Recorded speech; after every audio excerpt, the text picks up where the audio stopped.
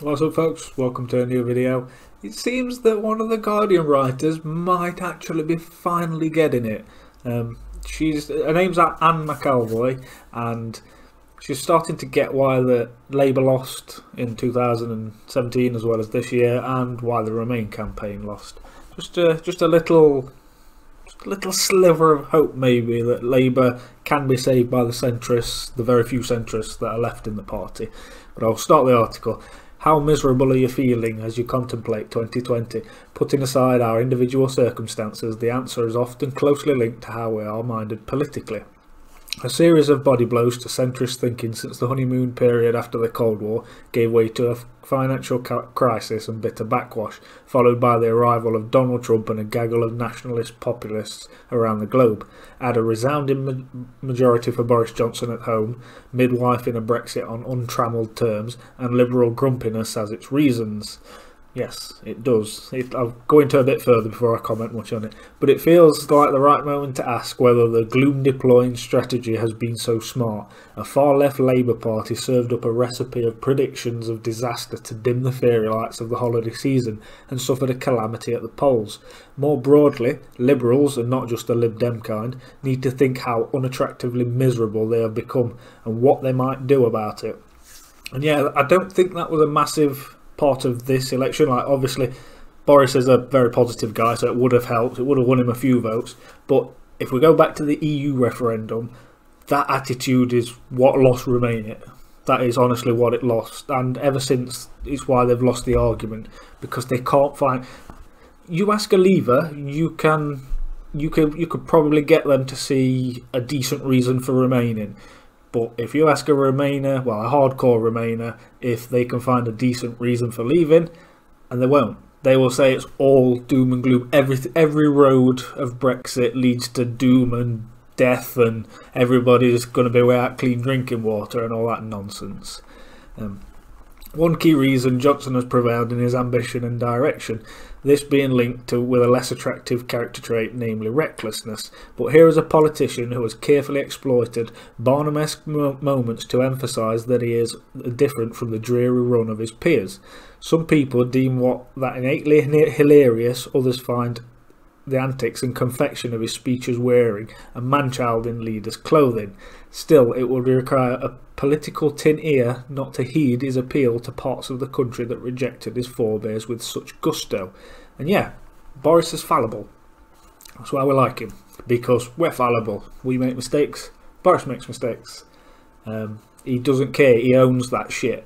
He doesn't try to hide it. He doesn't try to pass the buck on to somebody else. He eats the blame when it's his fault. He will eat the blame, and that's what we just want. Some honesty. That is all we're tired of being lied to. You might think Boris is a bit of a liar, but if he fucks up, he's going to own it. He will tell the country that he fucked up, and he's going to try and fix it whatever way. But many other politicians wouldn't. They would find a reason. They would find a way to blame somebody else for it. Northwest Durham, where I grew up, and nearby Bishop Auckland, which has acquired Agincourt significance for victorious Conservatives, are two such fiefs. They switched political course in large part because they were fed up with waiting for the Brexit moment to come, and because of the not unreasonable view that if you felt left behind in an area where for decades the only language has been Labour, it makes sense to change the language. Hell yes, my area is full of places like this. My constituency went Tory in 2017 after 102 years of being Labour, and then either side of me I've got Ashfield and Bolsover. Ashfield didn't go last time, Bolsover didn't go last time, but in 2019 they both went Tory. Dennis Skinner lost Bolsover after 49 years of being their MP. So yeah, that is a very good example, because we have voted Labour for as long as I can remember. And I didn't think we'd ever change that, and I don't think any other Tory could have changed that, except Boris. For some reason, because he's fallible and because he is probably the most liberal Tory there is. That's why Boris Johnson won this election, because he's something that no other Tory could offer. I don't think they'd have, if you'd have got Sajid Javid in as the leader or Jeremy Hunt, I'm not sure they'd have won these Midlands seats. But Boris Johnson, hell yeah. A stalwart Labour voting friend in a Durham constituency told me a couple of weeks before the election that he kept encountering people who were considering switching intentions because Johnson was someone you could sit down and have a beer and have a laugh with. And yeah, you could. I fully agree with that. Like I say, he's fallible, so we can relate to that because we've all made mistakes in our lives. And we can see that Boris has made some mistakes in our lives and he just laughs them all off. He doesn't care. Back in the enclosed political drawing room of Romani central London, the denunciations of his moral turpitude were a repeated theme. I wish he would just go away, snapped one acquaintance pointlessly as it turned out. Reality check, it was Anna Soubry's independent group for change that shut up shop at the end of 2019. When I email a prominent Tory defector to the Lib Dems to ask what comes next, he replies simply, time to do something else.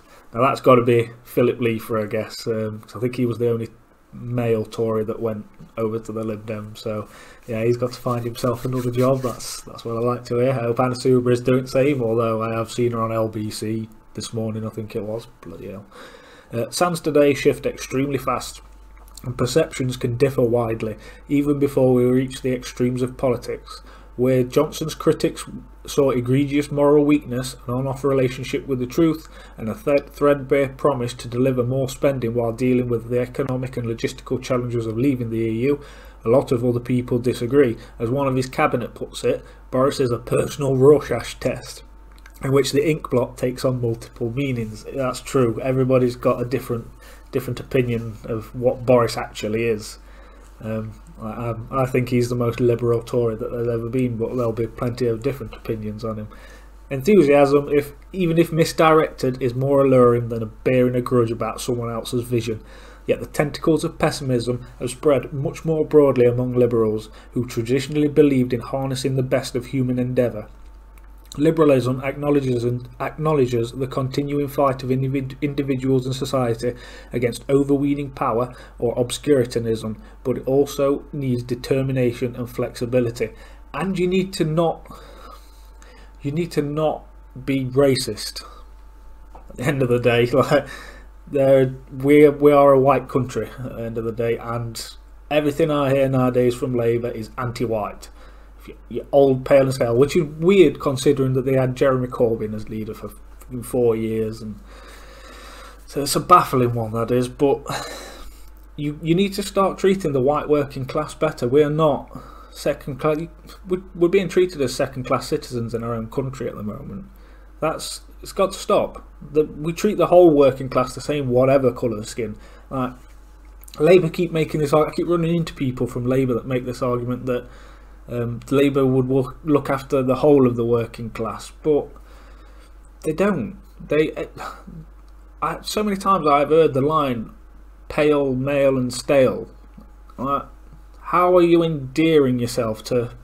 At the last census, I know it's probably not going to be the same at the next one, but at the last census, 85% of British population is white. It's just you're not going to win them votes. Stop being so bloody silly. Does the language of centrist progressives still say this with any gusto, or is it locked into predicting disasters? The overuse of catastrophic to describe a range of Brexit outcomes is followed by a new contender in the cliché charts. Deeply troubling, in which the deeply bit means something happened that one had not predicted and is thus confused about. Exactly. Project Fear. We lived with it for the entire referendum campaign and for 3 years after. It seems to have died down a little bit now, but yes, you really need to learn from that. If the BBC gets unfairly into hot waters on charges of skewed impartiality, I might suggest to commissioners, including my beloved bosses at Radio 4, that the tone and range of ideas can tip too easily into woe is us. As much as we relish the Greta Thunberg blasts and climate warnings and lawyers giving stern takes on how democracies might perish, it does reflect a mindset captured by the Pet Shop Boys' satirical miserableism. Make sure you're always frowning. It shows the world that you've got substance and depth. And yeah, that's very poignant. That's spot on. I might have to put that song on after this.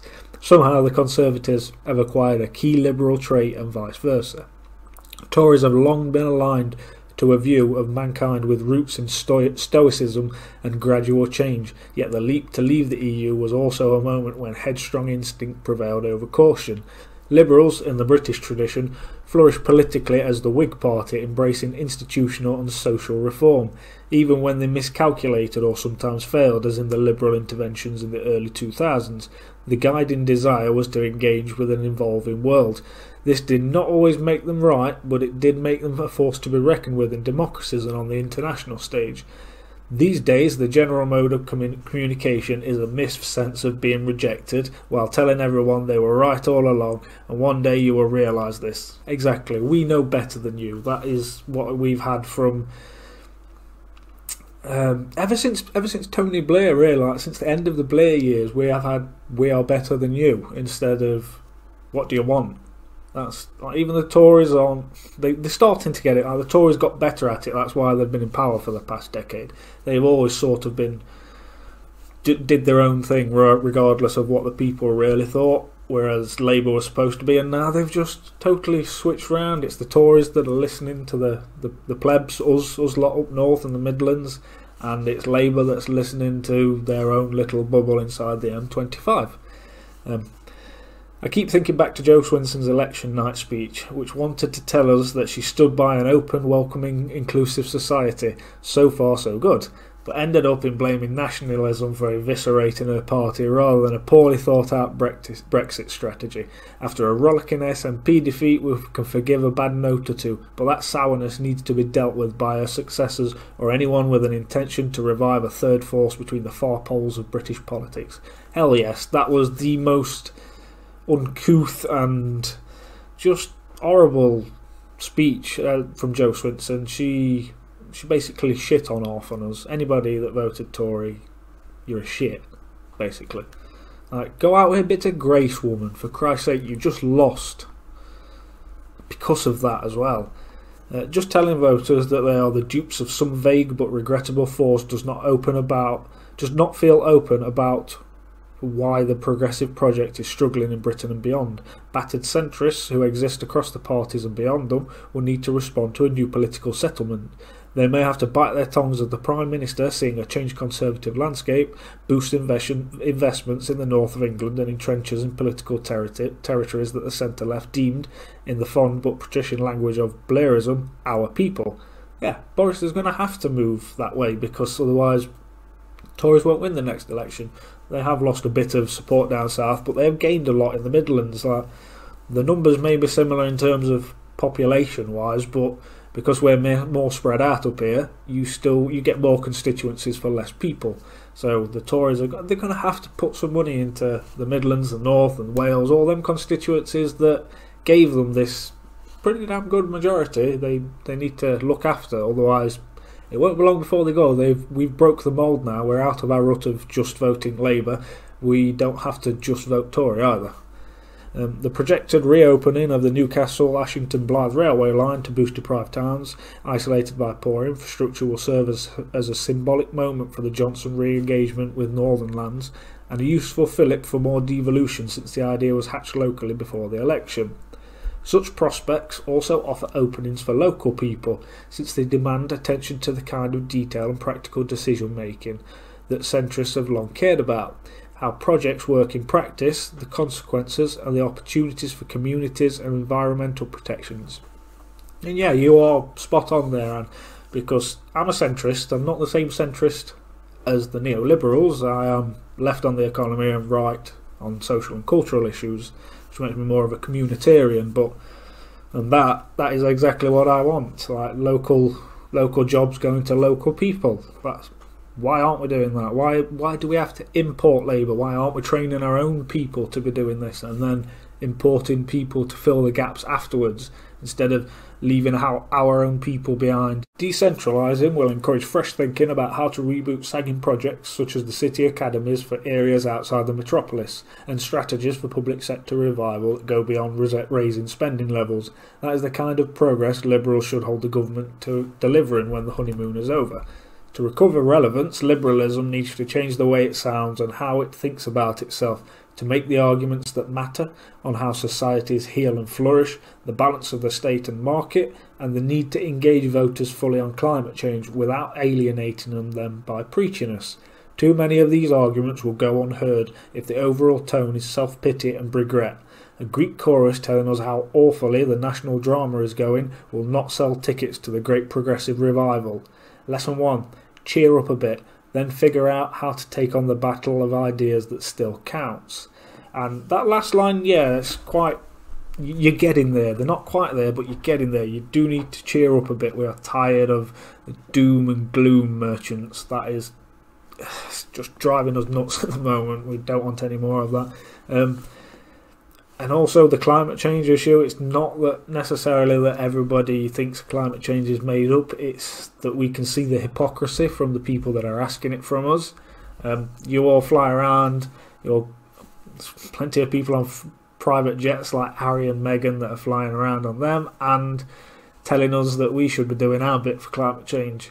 We go on probably one holiday a year because that's all we can bloody afford. I don't drive, I walk everywhere or take public transport. I haven't been on a holiday for almost a decade now because I just can't afford it on the insecure working hours that I get working for an agency.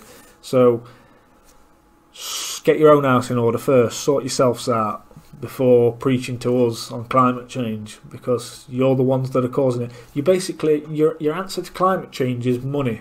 People can still go if they've got money, and that leaves out all of us. Where do we go with that? Do we have to go to Skeg for a weekend or Blackpool for a weekend because we can't afford to go abroad because you just want to slap money on it? You want to make it for the privileged few that are only allowed to fly, and that's not cricket. No, we're not having that shit.